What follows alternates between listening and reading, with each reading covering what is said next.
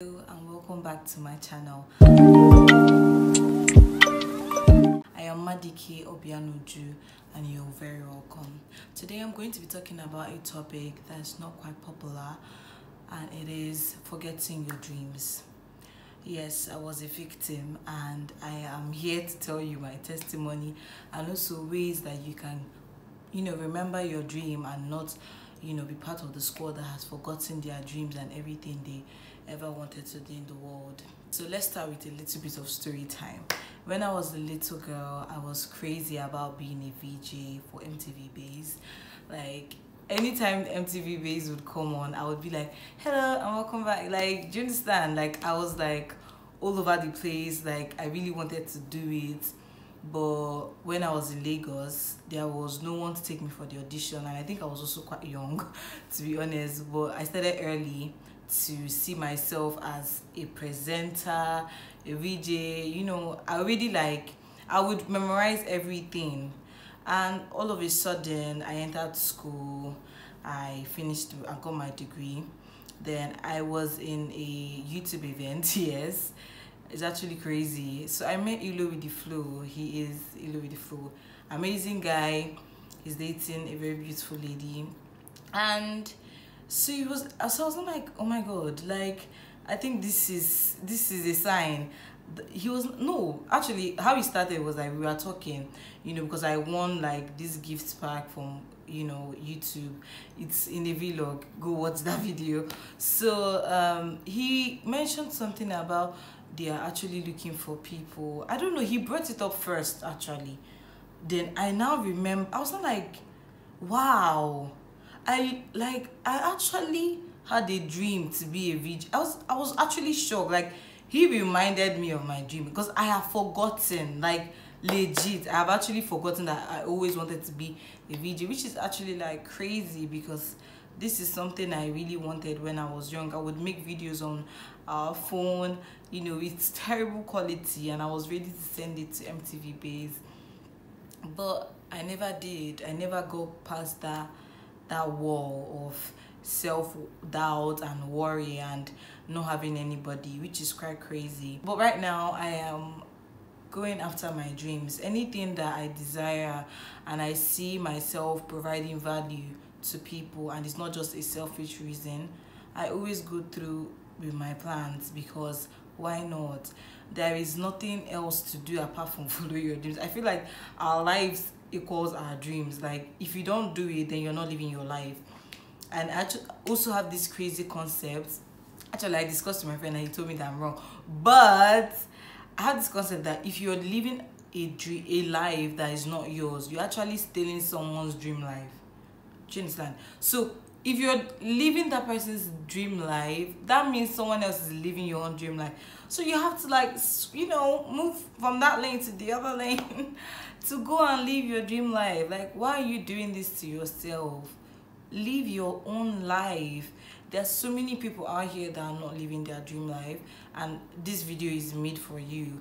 I just want to tell you that you need to remember what you dreamt of, your childhood self.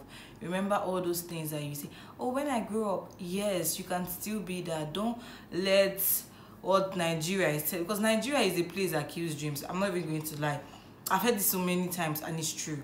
Nigeria kills young people's dream. But I want to tell you that you can still do it. Just wake up. You need to wake up. You legit need to wake up. Like, that's what you need to do right now. You need to tap yourself on the back and say, what am I doing? Whose life am I chasing? Also, so a close friend of mine posted something on her status about this, because sometimes you just see yourself chasing so many things. Remind yourself, okay? The number one thing would be remember, why. Remember your childhood dreams. Also, I have another story time, which is recently I am on a path to following. I was on a path to following a life that wasn't designed for me. I don't want to say too much right now, maybe when things work out, but I was on a path that wasn't mine. So after reading this book, Do Epic Shit, sorry, I hope I don't get censored by YouTube, by Ankur. I'm putting the book up here, that's why I'm picking up my hand. This book is so good. It's so good. And he said something about when everybody's going in that direction, that's a sign for you to not follow that direction, especially if that's not the life that you want for yourself. Do you understand? So it made me think about where I was in life and what was I actually doing. Because sometimes you're just on autopilot, or you're just living your parents' dream life. And our parents are actually quite tricky. Yeah, I would say mine are. They just like, they are using you. This is quite a funny word. It's not like they are using you. They're trying their best to make you something. So in the sense, they are trying to mold you into their dream person, forgetting that you also have your own dreams. Do you understand? But this is where you come in and you remember your life. You remember that this is your life. You have one to live. Oh my God, you have one to live. It's remaining like 55 days for 2022 to finish. I would say this is the only year that I have been more determined. Like, so I would say this year it's really the year that I took focus on myself and I achieved everything I ever wanted to achieve. I focused on what brings me happiness and I never regretted it for once. So I hope these tips brought value to you. I tried in as much to share my own story and share tips to clarify. Remember your dreams, remember your childhood dreams, what you said when you were a child. I know you might not remember, but just try. Chase what brings you happiness regardless, because that would bring you true joy for the rest of your life. In your youth, chase what brings you happiness. And also, yeah, there's another one I'm forgetting, but it's in the it's in the video, and I hope you picked out from that. I am so happy to share these tips and I hope that they bring so much value to you. I will continue to share my own life experiences and anything that I know is going to bring value to you on my channel.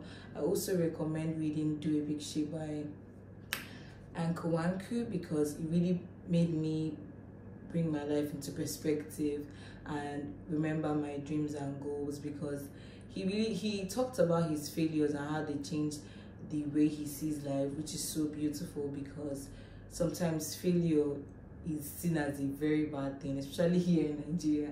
To be honest, it's not nice for your best trait to be failure, but he changed the way I see failure as a human too, and which is a very beautiful thing, because when you read a book you expect it to change the way you see life, and that's exactly what it did to me. So I'm really happy to share it with you, help you read it, and if you don't, I'm going to share my tips for you on my channel, so you're going to get it to video form content. I love you and thank you for coming to my channel today. I hope you left with so much value, or at least some value. Have a beautiful day. Remember to like, subscribe to our channel so we can grow and glow together. I love you and have a beautiful day. Mwah.